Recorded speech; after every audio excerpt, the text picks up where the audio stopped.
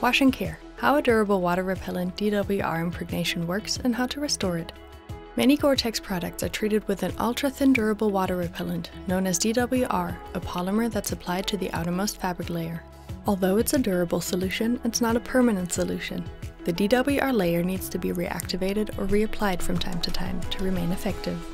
Regular wear and tear, exposure to sunscreen lotion, dirt, detergents, insect repellents, and other materials can shorten the lifespan of the treatment. In this video, we will explain how DWR works and how you can restore it.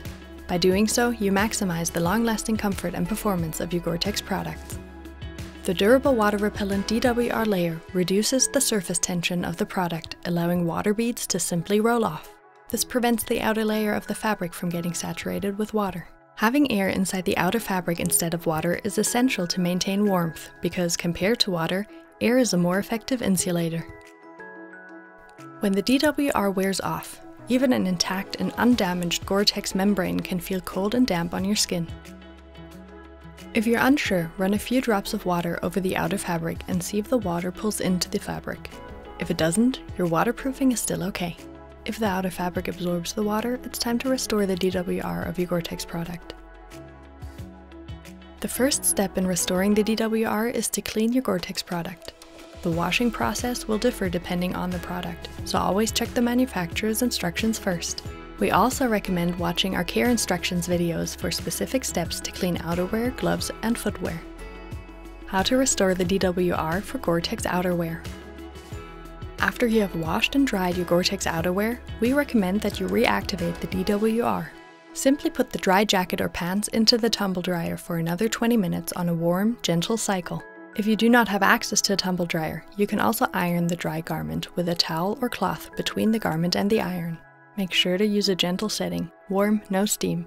This will also reactivate your DWR. After reactivating the DWR, sprinkle some water drops onto the Gore-Tex outerwear and see if it runs off. If it does, the DWR is doing its job. If the water drops pull into the outer fabric, it's time to reapply a new water repellent treatment. There are many suitable wash-in and spray-on products available. Simply check the manufacturer's instructions and follow these steps. Once you've reapplied a new durable water repellent, tumble dry your garment for another 20 minutes. The heat will activate the new DWR treatment and allow water droplets to roll off again, keeping the outer layer dry and your Gore-Tex product comfortable. How to restore the DWR for Gore-Tex gloves. To restore the waterproofing layer of your Gore-Tex gloves, check the manufacturer's instructions and use a suitable DWR treatment. Make sure to apply the treatment between the fingers and other difficult-to-reach areas too. For textile Gore-Tex gloves, use a water-based spray and restorative and follow the care instructions. Gore-Tex gloves with leather parts should be completely dry before applying a suitable water-repellent treatment. Avoid wax or grease-based products to treat the leather, as they might reduce breathability. How to restore the DWR for Gore-Tex footwear. For Gore-Tex footwear, make sure to check the manufacturer's recommended treatment and follow the instructions. A water-based product will protect the upper without impacting breathability. We do not recommend the use of waterproofing waxes or greases, as these might decrease the breathability of your footwear. Remember, restoring the DWR will keep you comfortable and extend the useful life of your product. It's simple. The more you care, the better for you and for the environment. Want to learn more? Visit Gore-Tex.com.